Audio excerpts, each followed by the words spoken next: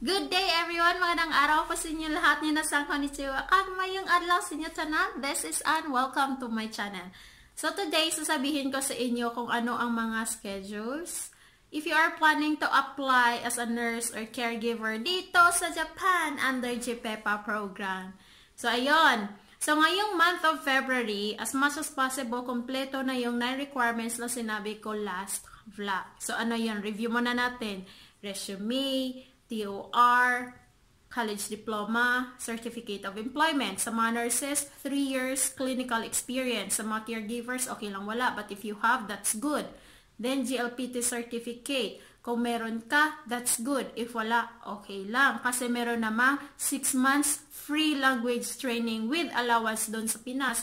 And another 6 months naman, free language training plus allowance dito sa Japan, at saka yung allowance nyo nasa 15 to 20,000 per month yun. So nag-aaral kayo, may allowance pa kayo, di ba? Then passport, NBI, PO certificate, and workers information sheet. So lahat yon as much as possible kompleto na ngayong February. Why? Ngayong March to April is application period na. Yon. Then as much as possible, ipasa niyo yon as early as you can. Why? Ang daming mag-a-apply, marami kang competition. Then, your documents dapat clear, walang cuts. Then, i-insert niyo yata yon sa white and brown envelope. Then, lagyan niyo yon ng pangalan, naka-bold. Dapat malinis yung pagkasulat. As in, presentable talaga. Okay?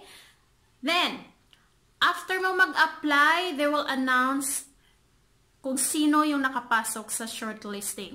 Sa shortlisting, for example, sa amin, more than 1,000 or 2,000 kami yata yung nag-apply. Yung nakapasok for shortlisting is more than 5,000 lang. More than 500, around 600 lang. So yun, grabe talaga as in.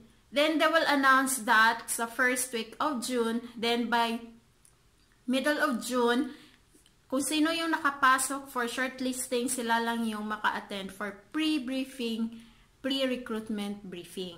So, anong gagawin doon? Anong dapat dalhin? Dalhin mo yung passport mo, copies of your documents, and of course, your parents. Why? Pati yung parents, kasi para malaman ng parents mo kung ano yung papasukin mo trabaho. Ano yung mga rules under sa ganitong program. Then, after briefing, punta kayo ng Manila for interview. So, yung mga companies pupunta din ng Manila. They will introduce about their company and ikaw rin mag-introduce rin about you para sa matching. Yon. Then, last year, sinama ako ng company ko na pumunta doon sa Manila. Then, ano yung mga questions? Ito, self-introduction. Do you have Japanese background? Clinical experience? Why Japan, not other countries? Why do you want to work as a caregiver or as a nurse in Japan? Then, do you have any question? Then, para sa akin, as much as possible, mag-Nihongo ka. Hindi kailangan na super hirap or grabe super lalim ng Nihongo mo. Basic and simple is enough.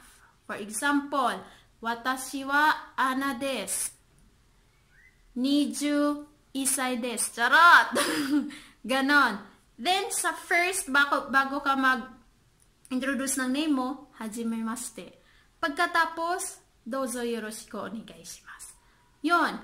Pero pag hindi mo yon kaya, konnichiwa, arigato, hi, okay na yon. Kasi like sa atin, if ang mga foreigners magsabi na magandang umaga po, salamat po. Di ba ang sarap ng feeling?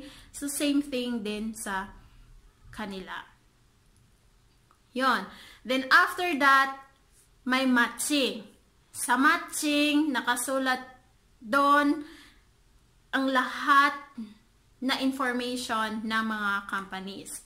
The job descriptions, allowance, kung ano yung shifting, mga retirement, study program, lahat doon nakasulat. Basahin niyo yun lahat. saang location, may bonus ba, may accommodation ba. Kasi pag hindi niya nun binasa, what if yung accommodation pala kunin pa sa salary nyo? What if walang bonus? Dito sa Japan, yung pinakamurang accommodation dito sa Yokohama, siguro nasa Gomang, which is 25,000. Sayang yun if i-shoulder pa yun or kunin pa yun sa salary nyo. So, careful talaga. Basahin lahat yun. Ang bonus rin, merong 100,000 to 300,000 per year. Pero pag walang bonus, sayang din yun. Basahin lahat yun. Hindi lang yung, ay, basta lang makapunta ako sa Japan. Kasi pag nandito ka na at ang napuntahan mong facility, walang allowance, walang study support, walang bonus, nako, good luck talaga. Then, kunin pa sa salary mo yung accommodation mo or yung bahay mo. May electricity ka pa. As in, sobrang hirap. Yon. So, during matching, mag-select ka ng 10 companies na gusto-gusto mo talaga. Then, yung company rin, mag-select din sila ng applicants na gusto nila. Then, as much as possible, may contact number ka or emails ka to follow up. Yon. Then, the result of matching will be September, mga middle to end of September. Then, if you are successfully matched, mag-start na yung 6 months language training mo sa Pinas. November to May na yon. 6 months yon. With allowance yon. Then, June, pupunta na kayo dito sa Japan.